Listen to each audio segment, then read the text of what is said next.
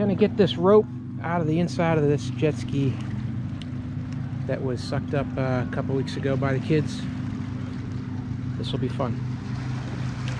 1, 2, 3, 4, 30, 31, 32, 33, 34, 35.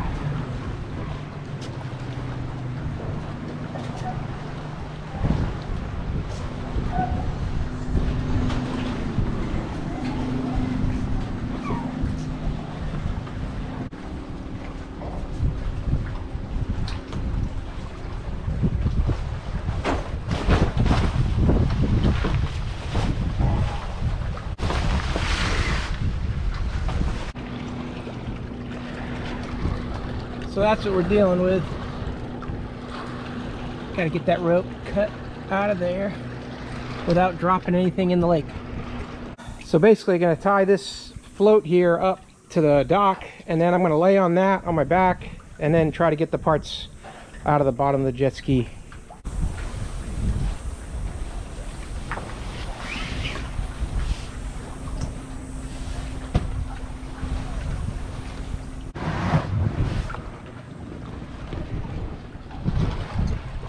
One, two, three, 4, 5, 6, 7, 8 of these bolts there. 9, 10, 11, 12 total, it looks like. This Allen wrench. Well, this is going to be interesting.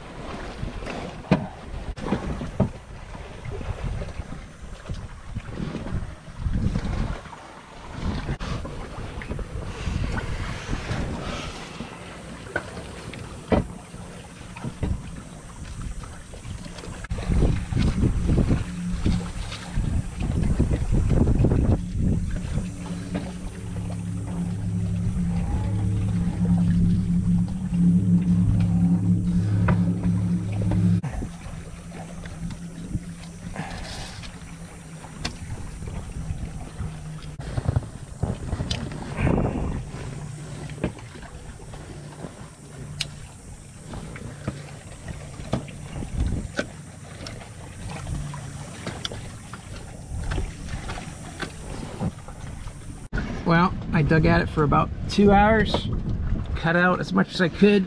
This is the last bit that's stuck at the base of the shaft, and it's cut around, but the stuff is just wedged in there. I can't get it out.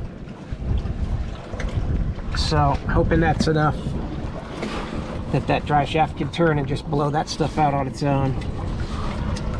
I've been cutting it and pulling it with pliers, and so no more of it wants to come out. All right, gonna fire this up and see if we can get it to turn.